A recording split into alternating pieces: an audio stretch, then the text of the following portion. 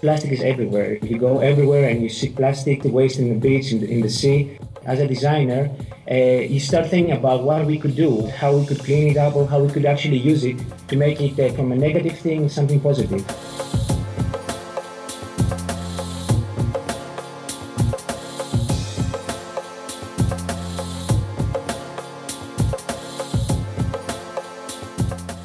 When we really care about the impact of waste, overproduction in the environment, and we believe that with the use of digital fabrication and new technologies, we can actually find ways of providing some out-of-the-box solutions and they solve really important and relevant problems.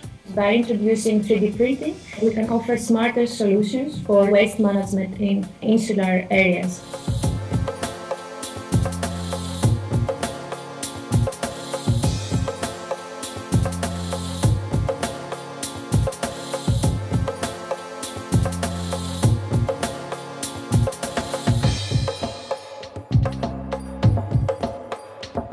Our goal is actually to raise awareness about the fact that, first of all, we really produce a lot of waste, and second of all this waste in the future should stop being called waste, should be a material for creativity, a material for new types of production.